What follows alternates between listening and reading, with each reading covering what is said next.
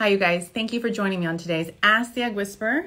My name is Dr. Aimee. I'm a fertility doctor coming to you from San Francisco, California. So for those of you guys who have sent me a question through asktheeggwhisperer.com, thank you so much. Thank you for being here. Thank you for sparkling. Each and every one of you that is here watching me is here because you want to bring the most amazing love into your life, and you're looking for hope, and that's what you're going to find here. Hope stands for have only positive. I just flicked myself in the nose, and that's kind of easy when you have a nose like this. Positive expectations, but I want to change that and make it have only pragmatic expectations, because a lot of fertility has to do with hope and being positive. At the same time, we got to be pragmatic. We have to be realistic. We need a roadmap, and we need a diagnosis before treatment so that we have the best plans for us. So the point of my show is to make sure you guys know what questions to ask of your care team, to make sure you always know what's your diagnosis, why am I doing this treatment, what are the medications that I'm taking, what are the expectations of this treatment as far as chances of pregnancy, and we're going to get to the questions now. Here we go.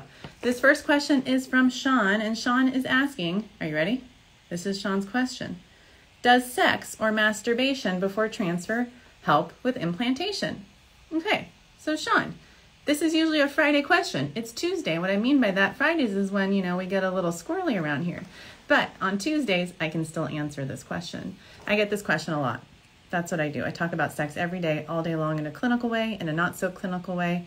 We talk about doing things like taking sex out of the bedroom and making it less work by making baby making a thing in the office, although my office is not so sexy. So your question is a really, really good one. I've had this question a lot, and what I tell people is this: sex is safe leading up to the transfer, and I always tell my patients not to have sex after the transfer and between the transfer and your pregnancy test. Pregnancy test is 8 days post-transfer. I tell people, I get it. You guys love each other. You want to have sex, but just hold off for 8 days. 8 days is not that long. And then with a positive pregnancy test with levels that are rising, then I give people a thumbs up, all clear to sex. The reason why I say hold off on sex is this: it's super normal to have spotting as you're waiting for the transfer, from the transfer to your pregnancy test results. And if you have spotting and then you had sex, you're going to somehow blame sex on something that you don't need to blame sex on. And then if it doesn't work, you're going to never want to have sex again, because you're going to think somehow that the sex caused you not to have a positive pregnancy test. Does sex improve pregnancy rates? The answer is probably not. There has been a nice study done showing that people who didn't have sex from the transfer to their pregnancy test might have had a higher chance of pregnancy. I don't really know about that, if that's really a true thing, but I have patients that sometimes panic and they call me in the morning. Thank God they're not calling me in the middle of the night. They're like, oh my God, Aimee, I think I just had an orgasm in the middle of the night and I didn't have sex, and you told me not to have sex, and now I'm freaking out because I had an orgasm. And I'm like, that's actually something that can happen when you're pregnant. So that's not necessarily a bad thing. Okay, so you can see that I have a lot to say about this, but if you ask maybe three other doctors might say, well, one might say, just like me, no sex. Another one might say, thumbs up to sex. Another one might say, no sex at all, even leading up to the transfer. I had a doctor friend of mine, Dr. Catherine, she's been on my show before, and she says, no vaginal intercourse because we don't want sperm to somehow, that fluid to get into the uterus and affect implantation. And I'm like, well, I don't know about that, because, I love Catherine, and we could, arm wrestle and debate on this all day, but when it comes to that, people have sex all the time and get pregnant, so I'm not so sure about the embryo transfer leading up to it part. I hope that made sense. So this next question is from Tina. Tina says, hi, Dr. Aimee, I'm 33 years old, and I'm about to undergo my first FET. FET, for those of you who don't know, stands for frozen embryo transfer. I had to use a sperm donor since my husband has azoospermia. Azoospermia, for those of you who don't know, means no sperm. I'm going through IVF to bank embryos for our future babies. I have no fertility issues that we know of. In my previous mock ERA, there was fluid found in my uterus while on the estrogen patches. This cycle was canceled, and after 30 days of Cipro 250 milligrams BID, there was still fluid. A repeat mock cycle was done, and a biopsy of my uterine lining during my ERA showed no features of chronic endometritis, no hyperplasia or atypia, The fluid itself was never aspirated for examination. I'm negative for STDs, SIS, and HSG were normal. No other issues with my uterus. I'm asymptomatic. For my transfer in November, I'm supposed to take Cipro again for 2 weeks. I don't understand the point in antibiotics when there's no uterine infection. Can you explain what you've done for women with this issue? Is estrogen to blame? Tina, yes. So the diagnosis is you have fluid in your cavity. The reason for it could totally be the estrogen. What I would do is I would go back to your egg retrieval cycle. Look at the ultrasounds there. Were you building fluid in your lining at that time? If the answer is no, aha, that's the way to go. Consider planning a natural cycle transfer, or actually consider using maybe a lower dose of estrogen. Sometimes that can help. I also have a few tricks up my sleeve. One of them is maybe take Mucinex, Claritin, things to maybe dry out mucus. I've seen that work before, but I would say if you were a patient of mine, I basically would have done the exact same things that you've done. Rule out fluid coming down from the fallopian tubes into the uterus, rule out the hydrosalpinx like you've done, look at the cavity, and it sounds like you've looked at that, and then really look at the protocol. So I think taking a different approach might be the way to go. And you're right, I don't know that all that Cipro makes too much sense. So ask your doctor, say, what other protocol options do I have given that I'm making fluid on this estrogen patch? So maybe a pill, a shot, and maybe just natural cycle transfer would be the way to go. So this is a question from Noora. Hi, doctor. I'm a huge fan of your show. I'd like to thank you. Thank you, Noora. My question is related to the complications in IVF after embryo transfer and ectopic. Last month, I had an IVF cycle done. 3 embryos were transferred after 5 days from the retrieval. After 14 days, my HCG was 368. The doctor did the HCG and ultrasound after 2 weeks, and then I started having a really bad stomach ache and I started bleeding. I visited the hospital, let me see, and doctors performed another HCG and it was 2,268. I then did an ultrasound and found a hematoma in my uterus, and the doctor was really worried about an ectopic with a ruptured tube. I then went to emergency surgery, and sadly, I lost a left fallopian tube from a left ectopic pregnancy. Can you please educate on ectopic pregnancy? Is it common in IVF, or some issues with my body or tubes? Will it happen again if I did IVF? And how to prevent, or what precautions can I take to have, or to prevent me from having an ectopic pregnancy? So here I have a uterus, okay? So here's a uterus, and here's the middle of the uterus. And when we put embryos in, the embryo goes like this, and we put it there. And then we think of an embryo like a peanut in a crunchy peanut butter jar, right? So we hope that that peanut doesn't move. Don't move. And then there are things like embryo glue. So embryo glue is something that's marketed, and I wish there was such a thing, but there really isn't. So there's no such thing as embryo glue. So what we do is we put the embryo there and we hope, fingers crossed, I tell patients, eyes, nose, fingers, toes, and ovaries crossed for you. That would hurt though if your ovaries are crossed. And then with that embryo, what can happen is the embryo can actually float into the fallopian tube, believe it or not. That's really annoying if it can do that, or if it does that. It's very rare, maybe once every 2 to 3 years, given the number of patients that I have, it happens. And it's very, very annoying. And in fact, the first IVF pregnancy was actually a pregnancy in the fallopian tube. And IVF was invented for young women who have blocked fallopian tubes. So it's not like unheard of for this to happen, but like I said, it's like beyond annoying. It's super, super, super, super, super annoying of all the annoying things that can happen because you've worked so hard for these embryos and now it's not in the right place and you can't push it back into the uterus, and then you can result, it can result in having an emergency surgery as well. So the question is, you guys know the question, what's your diagnosis, right? Why are you doing IVF in the first place? It sounds like maybe you did IVF because you might not have known that you have a tubal issue. So if you have tubal factor, you might have a higher risk of having an ectopic pregnancy. If you have a history of a hydrosalpinx or fluid in the tube, you might have a higher risk of having an ectopic pregnancy. So super important to do this for me. Before your next transfer, take a look at the remaining tube. So you have one tube that's out of your body. So we're not worried about an ectopic on that side anymore. What about that remaining tube? So once your next period starts in about 6 to 8 weeks after the ectopic pregnancy, check your fallopian tubes through a procedure called an HSG. And then ask your doctor, did you guys notice any endometriosis when you were doing the surgery on me? Should I be thinking that maybe we need to treat endometriosis before we do a transfer?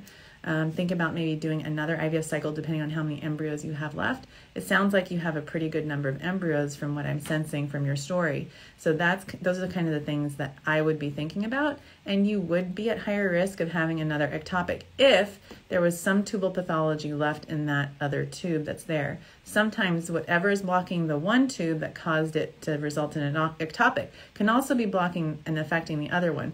Or it could totally just be random bad luck, and your next transfer will go just fine. But if you rule out the things that I just suggested to you, then I think you'll feel a lot better moving forward with the transfer. And then the other thing is, as soon as your HCG level goes above, let's say 1,000, go do an early ultrasound. Take a look in your uterus, and it sounds like your doctor was super careful and cautious and looked really early with an HCG level in the 2000s and saw that there was no pregnancy in your uterus and diagnosed the ectopic. But with this next pregnancy, you want to do the same thing, but maybe be brought in even sooner. I would see you, if you were my patient, like around 5.5 weeks of pregnancy to take a look and see and make sure that this pregnancy was in the right place for additional reassurances. So this next question is from Jennifer. Jennifer is saying, "Hi, Aimee." Hello, Jennifer. "So appreciate you doing the show, and I'm confident that you helped many. I really do hope so. I'm 32. My AMH is 5. My husband has male factor infertility. We did the sperm DNA testing, and results came back good. It's our second IVF cycle, and this time they retrieved 12 eggs, 9 were mature, 4 fertilized with ICSI. I'm devastated. I'm wondering, what are some of the reasons that could be behind such a poor fertilization rate? Thank you so much." Okay, so first of all, you got 12 eggs and 9 were mature. That's pretty good. Those are pretty good statistics. However, your AMH of 5 doesn't quite line up with having that type of cycle. So I'm wondering, did they stimulate you with less medication just because of the number of eggs that you had? Could there be potentially an opportunity next time to stimulate you a little bit more aggressively, knowing that you did just fine with this IVF cycle and didn't have severe ovarian hyperstimulation syndrome? So those are one of the things that I would think about. The other thing would be, it still could be an egg quality issue, or just, I think of going through IVF as learning experiences. We think of things as failure and unsuccessful, but I like to use the word, did it work or did it not work, and what did we learn? That just feels a whole lot better to me than having someone call something a failure or unsuccessful. You were unsuccessful. And I'm like, God, if someone keeps telling me that I'm unsuccessful, I might start believing it. And I don't like to, I really believe in that law of attraction, that if you believe it, you will achieve it. So I believe that you will be successful. I really hope that these 4 embryos turn into blastocysts and your blast formation rate is at least 50% and you'll get 2 blastocysts from this cycle. But go back and look at your embryos and think about our diamonds. So remember the embryo diamonds. So ask about the quality of your embryos on the day that they were frozen or even transferred if you end up doing a transfer. Ask the doctor about the implantation rate per embryo. And then if you did genetic testing, talk about which embryos were abnormal, normal, or mosaic, and get all the official reports, including the genetic report if you did genetic testing, the sperm quality report, get the report on your stim sheets, like how much medication you used, and then schedule a post-IVF consult with your IVF doctor and kind of go through everything. Say, like, is this the same protocol you would use next time? What can I do that's in my control to improve my chances with my next IVF cycle? And then what would we do if this next cycle didn't work? I'm not counting out that this cycle was not a successful one for you, but I'm just thinking through all of these things because I feel like people go down I've heard patients say to me, I went down the Google rabbit hole. And I'm like, stop. Don't go down the Google rabbit hole. Join my IVF class on eggwhisperschool.com. That's way better than the Google rabbit hole. And then we can kind of talk through, what to do if an IVF cycle did not work. See, I didn't use the word unsuccessful. We'll kind of dissect all the things that you do if, let's say, you did transfer and you ended up with a pregnancy test or a transfer that did not work. And there's a list of questions that you can, or sheets that you can print out, take to your doctor, and kind of make sure you understand everything. So I would say, I know you're devastated. I feel the pain in the question that you asked, and I get fired up about stuff like this because now you have this incredible learning experience so that hopefully, remember hope, have only positive and pragmatic expectations this next cycle and transfer will work for you. So this next question is from Katrina, and Katrina says we've been trying for 3 years and just had an unsuccessful IVF transfer. One embryo, or I remember, I'm going to change the language. I had one IVF transfer that did not work, only one embryo, and we had a low-dose stim. We have unexplained infertility. My nutritionist thinks I might have an overactive immune system, and my body attacks the embryo. The last few cycles, my breasts swelled and were sore, and I had so many new symptoms, which made me think I was pregnant, then not. Is there a test I can do to see if I'm carrying a gene or something to attack the embryo? Okay, so let's kind of break this down, you guys. So Katrina, this is my approach. This is called the Egg Whisperer plan, or the Egg Whisperer way. Number 1, diagnosis. What's your diagnosis? So 3 years of trying to conceive, and you did an IVF cycle. It sounds like you used low-dose stim and got one embryo. Could it be an egg quality issue? Could it be endometriosis? Could it be uterine factor? Talk to your doctor about that and see what you guys learned from this IVF cycle. Schedule a post-IVF consult. The likelihood of there being an embryo attack inside your uterus is really, really low. I typically think of, recurrent implantation issues. Notice I didn't say the word failure. It's hard to diagnose that based on one transfer. However, I do have situations where I'm like, yeah, if a patient is really worried about certain things, we can do some tests to see if there's inflammation in the lining, to see if you have some undiagnosed autoimmune issue. When a patient goes online and reads about certain tests, sometimes it's very satisfying to have them do the test and answer the question. And so some of the tests that you might have read about would be doing a natural killer cell panel and looking at Th1, Th2 cytokine levels to see if perhaps you'd benefit from something like intralipid infusions. There are other genetic tests that you can do looking at implantation genes. But I think 9 out of 10 times the answer is most likely, or more likely than not associated with some sort of like attack or an immune issue mounted by your body. The embryos do some pretty cool things where the decidual reaction, so that's the reaction that happens when an embryo implants, kind of changes the environment and protects that little embryo, almost like in a little bubble, so that outside invaders cannot destroy that embryo. So your body is pretty smart, and these embryos are pretty smart too. So I want you to trust that, because I think that if you start thinking of this attacking stuff that someone has told you about, sometimes it creates this fear and anxiety that a lot of times is unfounded. So let's go back to what I just said about the Egg Whisperer plan, right? Diagnosis. Let's talk about all the possibilities for you. Ask your doctor this question. We talked about this on this last show. What have you ruled out? That's a really good way of saying, what do we know about me? And then your doctor then will just kind of talk through what they know about you and what tests they've done and what they've ruled out by doing those tests. And then say, have I done enough genetic testing? Have you looked at the cavity of my uterus? Is there advanced sperm testing that we should do? Have I completed a preconception lab panel in the last 6 months looking at, for example, my thyroid level? And have we done recent ovarian reserve tests looking at my FSH, estradiol, AMH? Maybe we should do all of those again. And then certainly if you feel like you want to think outside the box and go there with these extra immune tests, go for it. It's just additional costs and sometimes annoyance and IVs and blood draws.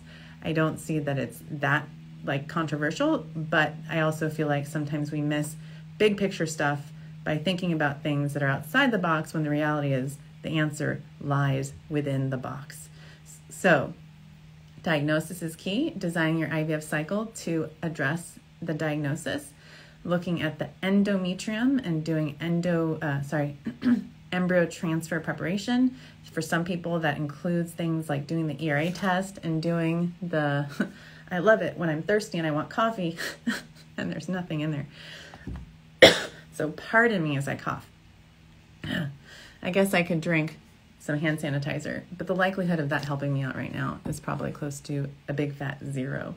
So note to self, when starting Ask the Egg Whisperer, be sure to have coffee on hand or at least water.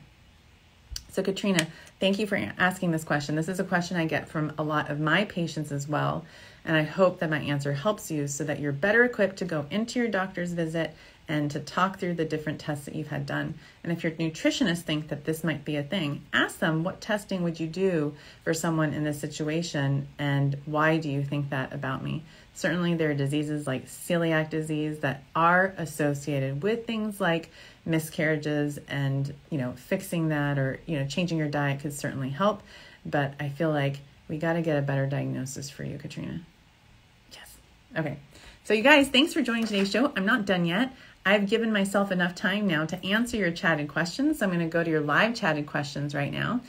Someone's telling me, tell me about the HSG. I'm so scared. For those of you who don't know, the HSG checks the tubes. So that is the fallopian tube. You need to have an open fallopian tube to have a healthy pregnancy inside the uterus.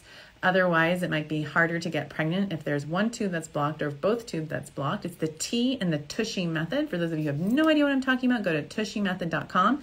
Tushy stands for the 5 tests that you can do to test your fertility: tubes, uterus, sperm, hormones, and your genetics. And so the fallopian tube test is done between cycle days 8 through 10. If you are my patient, I would advise you to please continue to have sex up until that visit if you want to, and then have sex after the HSG, because sometimes you can get pregnant just, in that cycle, and there's no reason to hold off unless you want to. I ask all my patients to take a Valium and a Tylenol with codeine. I give them the option to do that 30 minutes before so that they don't have severe pain. I find that in women, we tend to minimize certain medical procedures because we're women, and that's not fair. So if a man had an HSG, I assure you they would all be under general anesthesia when doing it. Can I get a thumbs up? I think you guys probably all agree with me. So some patients do just fine with just Motrin beforehand, and I also give antibiotics before and the night before and the morning of. And if the fallopian tubes are open, I tell my patients to stop the doxycycline or the antibiotic that they're taking. If the fallopian tubes are blocked, I have them finish the course of antibiotics. Great question. So this next question is, oh, that's really sweet. Your face always gives me hope of the next round of IVF and hopefully healthy embryos. Thank you, Vienna. That is very, very sweet. I'd much rather read that than the opposite. Hi, age 29, AMH 8.9, AFC 16, FSH 1.9. I ended up with 8 eggs, 2 embryos. Does this seem right, or does something go wrong? That seems great. I mean, I wonder about your stimulation. I wonder if maybe they purposely, because you're young, dosed you a little bit lower. But I think right now, with the pandemic, everyone's trying to be as gentle as possible with starting medications for patients, because we don't want people to get sick. We don't want people to be in the hospital or the ERs with pain or ovarian hyperstimulation syndrome. So it makes perfect sense, perhaps because of your age and your high follicle count, that they just went a little bit lower on the stem to just try and maximize your chances without putting you at risk for anything. But oftentimes after someone goes through their first IVF cycle, we learn so much about what worked so that we can take those lessons and apply it to the next cycle. So I would definitely talk to your doctor about, will the number of embryos that I have help me reach the family size goals that I want for myself? And depending on what you learned and the quality of your embryos, I would take advantage of your youth and maybe consider doing one more cycle, so that when you're, let's say, 29, you have your baby. At 32, you do it again. 2 years later, you do it again. And you do it for like the next 12 years. I know that's a long time to be pregnant and having babies.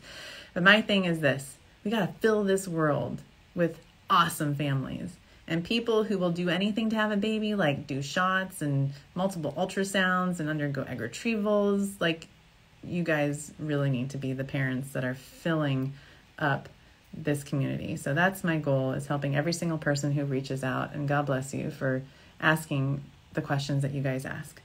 So this is another question. What are your thoughts on acupuncture? Is it worth it? And do you go once or twice a week? So it is not worth it if you have a needle phobia. Please don't do it. It is totally worth it if you go and you're like, this is awesome. I love it. I feel so relaxed coming out. But if you're like, I have so much more anxiety. I just drove an hour and a half to get here. I can barely afford what I'm doing already. And now I'm basically working a second job just to also afford the acupuncture. No to the acupuncture. My patients who do it, they say they love it. It makes them feel so good as they're going through their IVF cycle.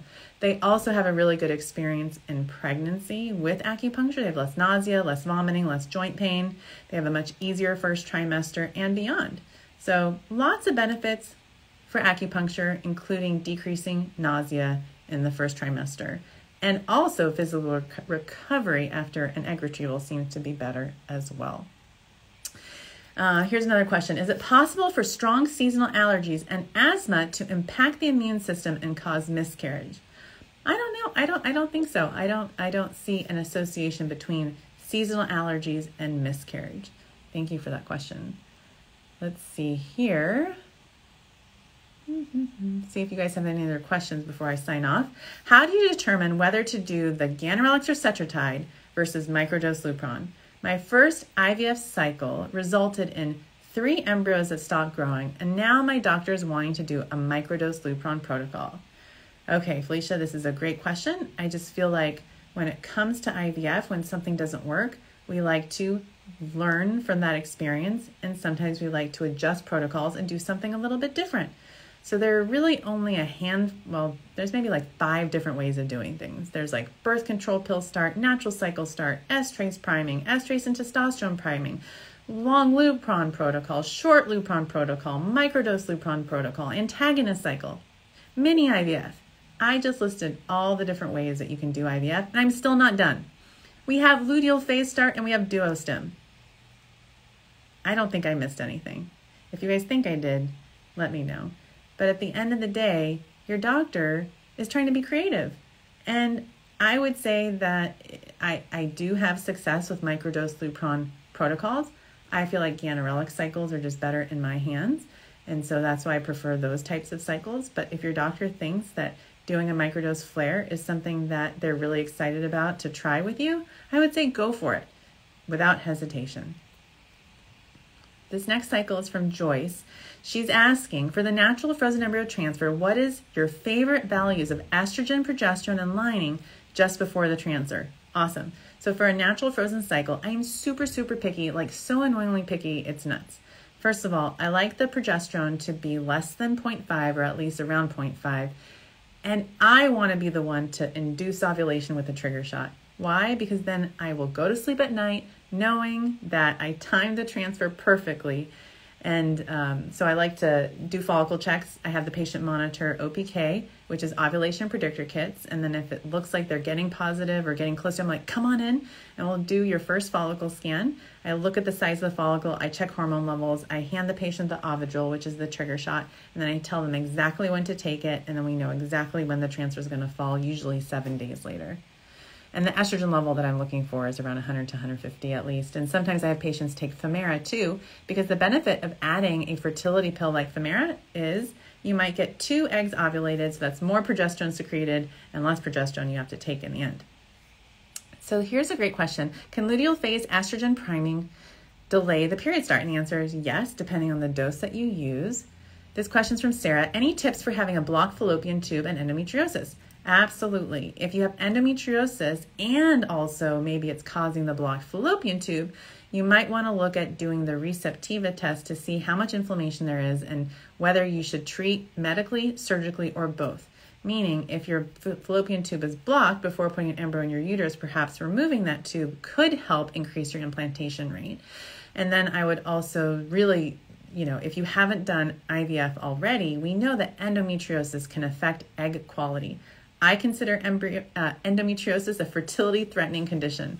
And I know that like all doctors do, fertility doctors I should say, but I feel like the word's not out there. Like we haven't told patients truly how damaging endometriosis can be for some women. So if you're out there listening to this and you've been told you have endometriosis, you're a great candidate to talk to a fertility doctor to talk about your family size goals, your fertility hormone levels, and whether you should do egg freezing, embryo freezing, or both. because we know we don't age backwards. We know endometriosis can get worse over time, and there's a little bit of something called a catch-22. And what I mean by that is sometimes you tell patients, oh, you have endometriosis, you should get pregnant, it'll treat it. But you're like, huh? Don't you understand? I'm a fertility patient. I need your help for me to get pregnant. So that's what we're here for. We're here to help you guys. So go see one of us. This question is from Amanda. I had 2 embryos transferred October 1st. I took a test this morning and was positive. I'm having period-like cramping and back pain. Is this normal? I'm currently 5 days post 5-day transfer. I had a biochemical last time, so I'm scared. Okay, Amanda, this is what I tell patients. Having that feeling like really low deep in your lower back and deep down in your pelvis, like your period's going to start at any moment, but it doesn't start, is basically one of the first early signs and symptoms, I just made those words up, of early pregnancy. But at the same time, it can be anything. It could also be your period might be coming soon. We know that's not happening for you because you have a positive pregnancy test. So I hope that this pregnancy test continues to rise and the levels are amazing and awesome and wonderful, and you have the healthiest of pregnancies and you'll live happily ever after. And I hope you update us next time. So this question is from Nath.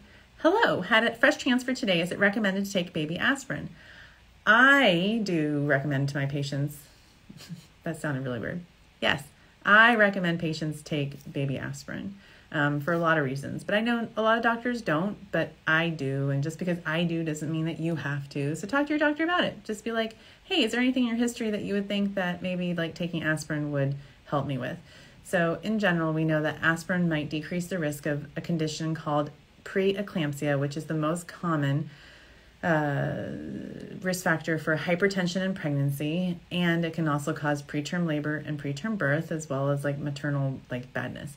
So taking aspirin, and sometimes I recommend taking it through 34 to 37 weeks of pregnancy, especially for women who have a BMI over 30, have a twin pregnancy, are pregnant for the first time over the age of 40, have a previous history of preeclampsia. There's a whole like table that you can look up to see, am I a candidate for aspirin in pregnancy, especially after IVF? So talk to your doctor about that and see what they think.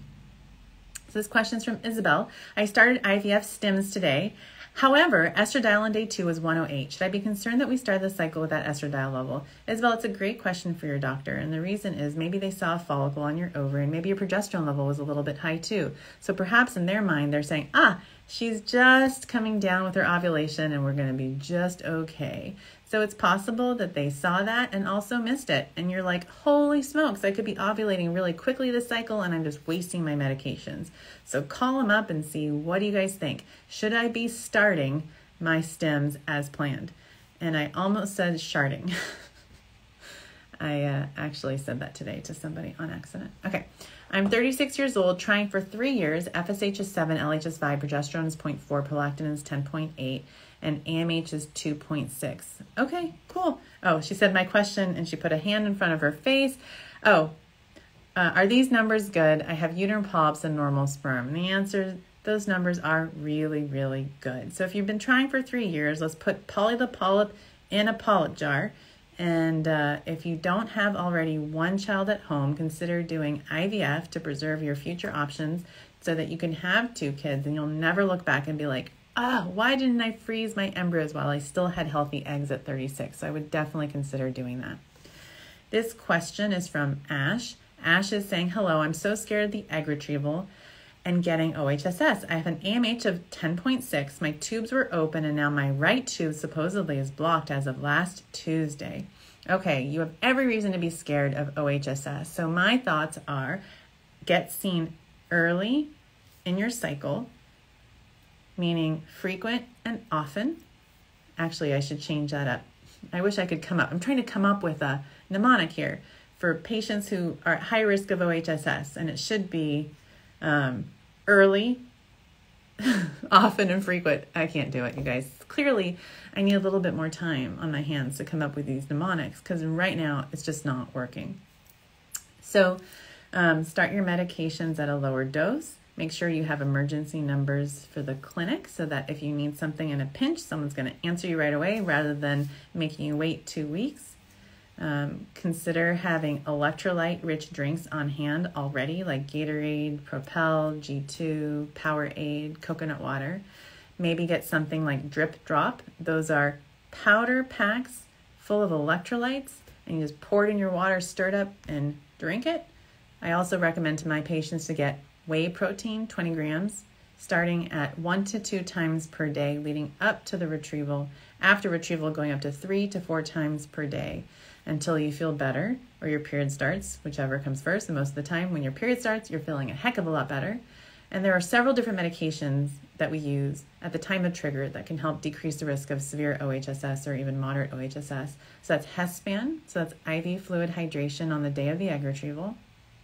Femara and bromocriptine can also help. Ganirelix can even help after the egg retrieval. And you're like, what? Stim's over. Why am I still taking shots? Well, that can also help with hyperstimulation. So those are the different sorts of things that I do so that I don't have to worry about my patients getting sick, going to the hospital, and going through a lot of the things that can be considered complications of IVF treatment. So this is a great question. Can 6 months on Orlissa make your ovaries oversuppressed? 2 IVF cycles after laparoscopy, and both cycles I've been a poor responder. Okay, so this is what I'm thinking. It's not the Orlissa. You had laparoscopy, so potentially they actually did surgery to remove some endometriomas and maybe some healthy eggs went with them. So check another AMH and see what's going on. I can tell you a story. I had a patient who I put on Depo-Lupron after laparoscopy. Her AMH was 0.1. And I was like, oh my God, I cannot believe it. That's over. We'll never be able to get healthy eggs again. 6 months later, her AMH was over 1, and I got her 2 healthy embryos in her next IVF cycle. So the answer to your question is absolutely yes. You can for sure be oversuppressed from the Orlissa.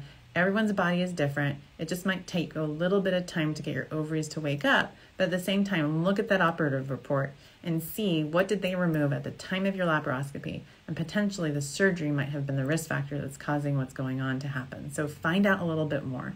And then also ask your doctor what supplements you should be taking to maybe prevent the progression of endometriosis. In my patients, I talk to them about taking N-acetylcysteine. And that's something that's been shown in not just 1, not just 2, in many studies to potentially prevent the progression of endometriosis. So this is a question about genetic carrier screening. Where do you recommend getting it done? So I draw blood in my office, and there are several different companies that do genetic carrier screening, and I have their kits here.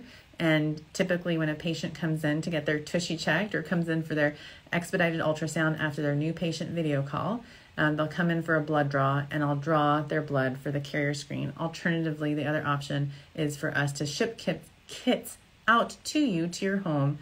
But sometimes when things get shipped out, people just use them as doorstops and they forget to actually spin the tube, and that's totally understandable. And who wants to deal with all the shipping and handling stuff at home? When you come here, you just pop into the blood draw chair, I draw your blood, and then we ship it out for you. So sometimes that's a little bit easier. So this question is, I'm 43 years old, 2 kids, previous marriage, all my tests were normal. My AMH is 1. I got pregnant twice in 2018. Pregnancy miscarried. I had 1 ectopic pregnancy last year. Any hope? Husband has normal sperm. Any hope with IVF or IUI? So my answer to you is at 43, even with an AMH of 1, chances are low, but not no. If you were a patient here, I would be like, so what are you doing tomorrow? Come on over. Let's take a look at your ovaries, and let's plan your IVF cycle, and let's do IVF right away. Because at 43, chances are about, like, depending on your AMH and what we see on your ovaries, maybe about, I don't want to overpromise, but maybe like 7% for some people. But then when you get to 44, it's more like 4%, 45, it's more like 2%. So just whatever you can do right now, I would just say show up for it and go do it and take your CoQ10. So here's a question from Livin' Good. Our first IVF cycle failed and our doctor is suggesting we try again but doesn't want to change anything our second go around. Do you usually suggest adjustments? Okay, so let's just say this. Ask your doctor, what did we learn from our IVF cycle? Did we learn anything more about my diagnosis? And then you can also ask, why did you choose the medications you chose, and why wouldn't you do anything differently? So I think those are very, very fair questions to ask. I'll tell you, sometimes I don't do anything different at all. When I get beautiful blastocysts, they're just gorgeous, but they're just not genetically normal. And you're just like, ah. And I know that it had nothing to do with the protocol, right? And so sometimes in cases like that, it totally makes sense to do the same thing again. But if you were unhappy with, let's say, the egg maturity or the fertilization rate or the embryo progression rate, sometimes it makes sense to do things a little bit differently. At the beginning of this show, or not that long ago, I kind of ran through all the different protocols that are out there. So perhaps ask your doctor, say, you know what, I don't feel comfortable doing the exact same thing again. Just humor me. Can we just try something different that you feel comfortable with? And then if your doctor says no, then I would say there's a good reason maybe they're saying that, and maybe learn from them and see what that reason is. And if you still don't feel comfortable with it, I would say maybe getting a second opinion would help so you feel more equipped as to whether you should be moving forward in this cycle or not. Here's a great question about PIO. So PIO stands for pain in the, no, I'm just kidding, stands for progesterone in oil. So these are the shots, and she says, I'm terrified of needles. I don't even know how I made it through stem shots. So the answer is, the alternative is yes, there's vaginal inserts. So I tell patients, you skip one, whatever you're doing is done.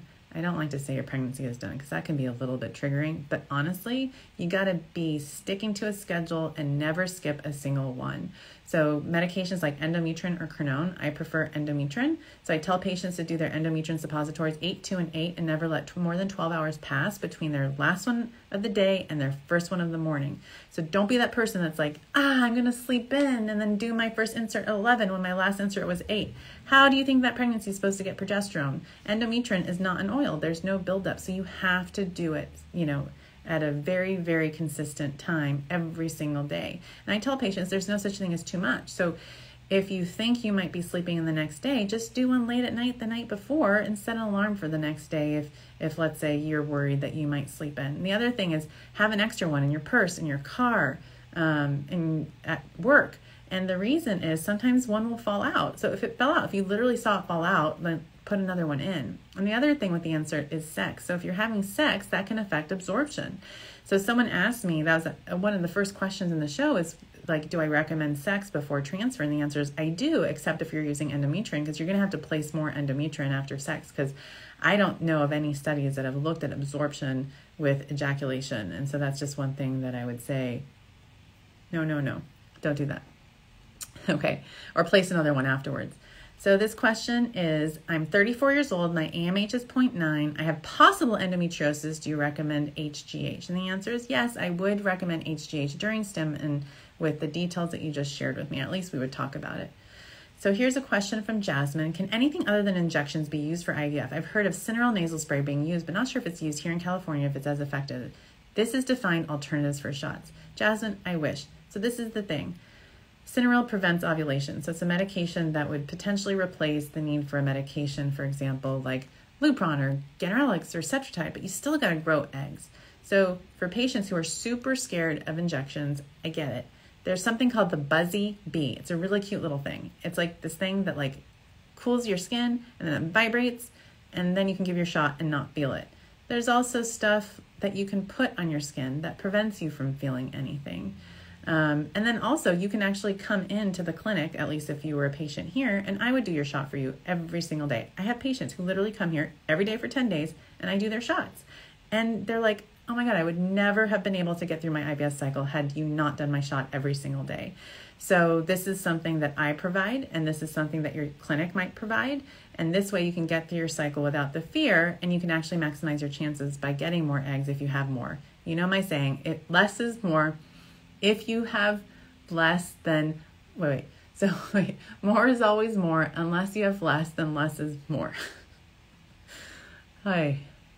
Let's see. The next question is, do you recommend NIPT even if PGTA embryo was normal? So what that means is, if you've done IVF with genetic testing, should you still do the non-invasive prenatal diagnostic test, which is a blood test done at 9 weeks of pregnancy to see if a pregnancy screens normal. It is not a diagnostic test. It's still just a screening test.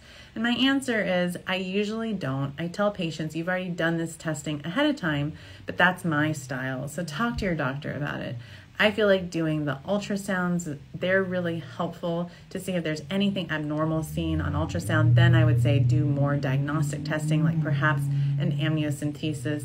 But sometimes you can get false positives from the NIPT that can be just so anxiety provoking. But I have patients that just want to do it because it's just another test that can continue to reassure them that everything is just fine.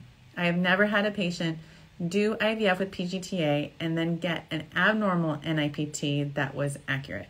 I've had 2 patients have abnormal NIPTs, and I'm like, it's a false positive. And I was right. They then did another NIPT, for example, with a different company, and those results came back perfectly fine.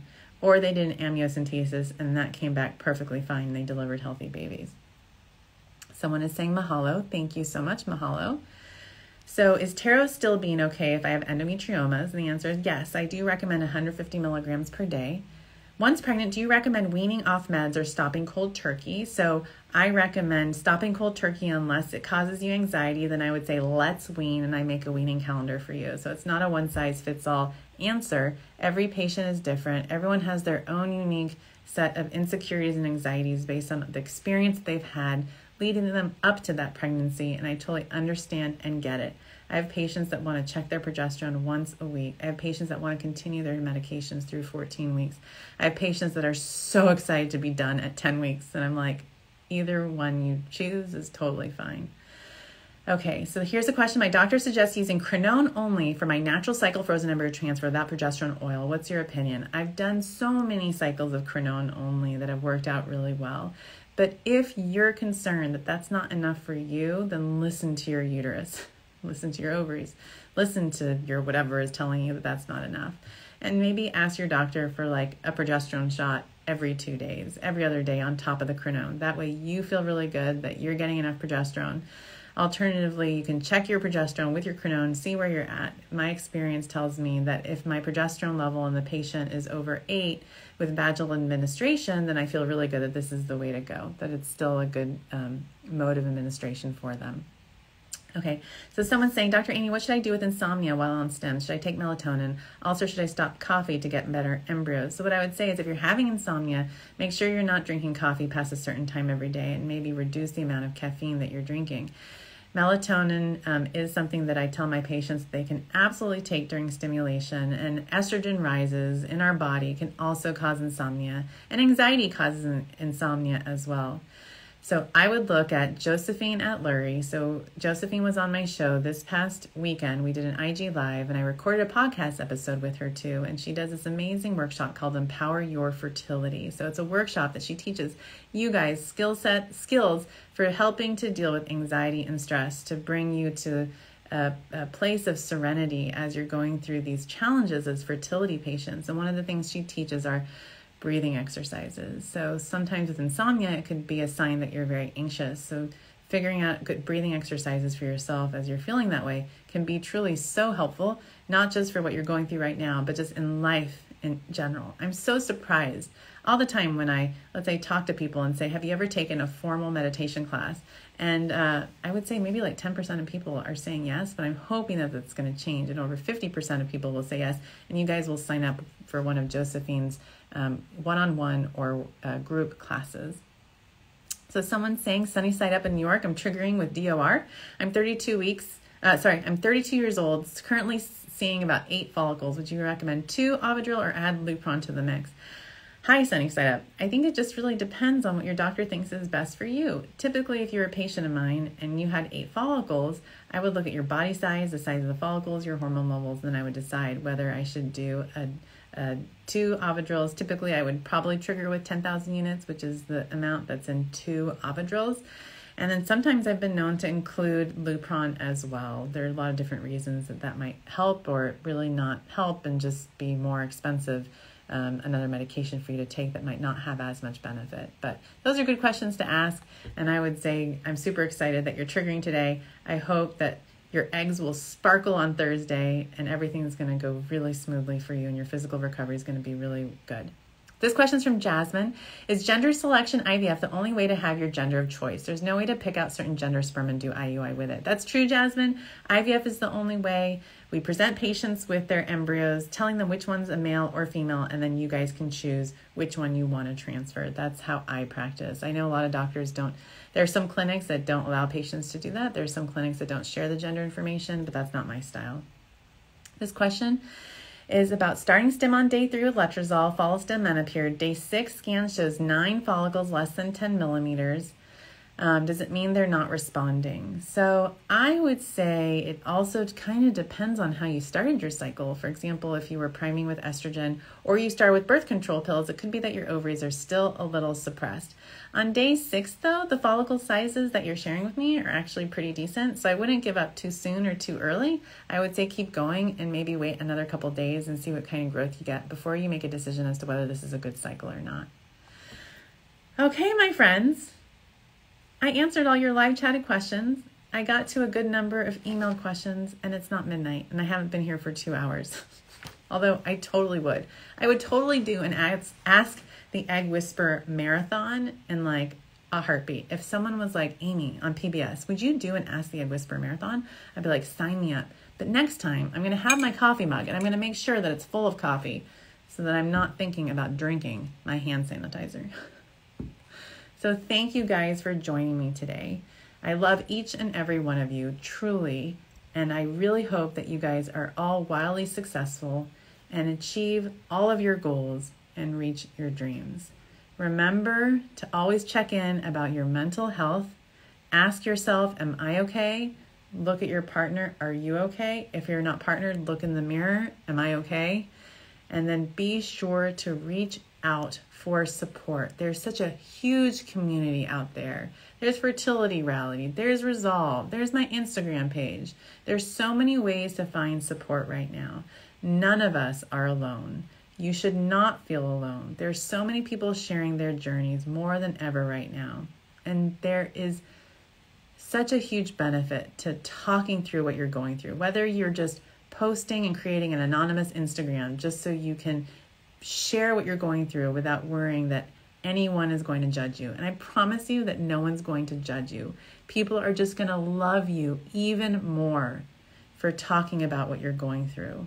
So you would be surprised. One of the things that my patients say now, having, let's say, gone through fertility treatment 5 years ago, they're like, wow, Aimee, I wish I had people to talk through as I was going through my journey. I wish that things were the way they are now back then, because I would have been so much better as a person coming out of it. You know what I mean? Less trauma, less PTSD, less depression, less anxiety.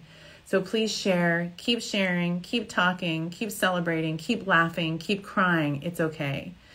Because at the end of the day, everything is always going to be okay, because there's no other option. Okay, I'm done lecturing you guys. Continue to have hope. Have only positive and pragmatic expectations. That's my mnemonic for today. Love you guys, and I'll see you guys next time. Bye.